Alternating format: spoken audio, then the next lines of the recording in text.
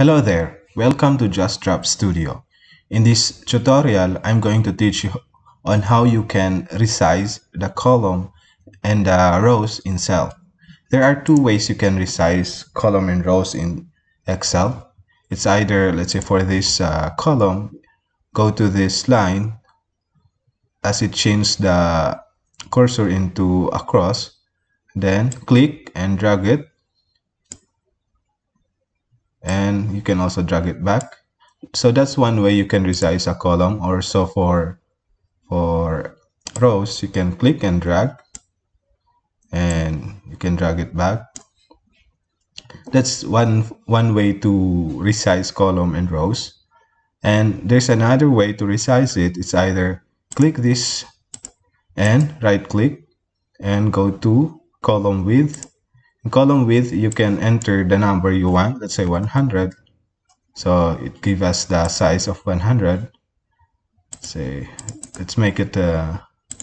And this also the row 1, right click, row height, say 10. This is also 10.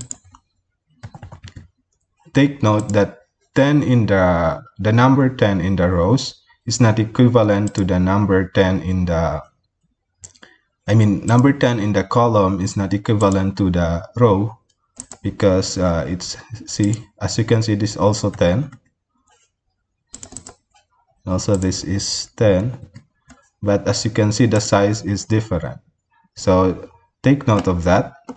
Also, you can resize columns and rows at the same time. Let's say select this and drag over to the third column, and you can resize it. Right click, column width, say 20.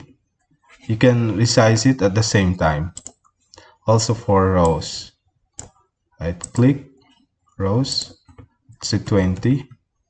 So three rows are resized at the same time or more. It's up to you. So that's how you resize columns and rows.